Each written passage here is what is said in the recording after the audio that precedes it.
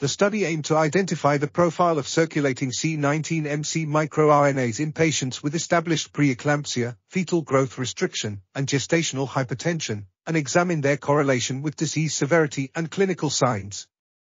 Increased extracellular levels of miR-516-5P, miR-517, miR-520A, miR-525, and miR-526A were detected in patients with preeclampsia, but no relationship was found between C19MC microRNA plasmatic concentrations and expression profile and identified risk factors for a poorer perinatal outcome.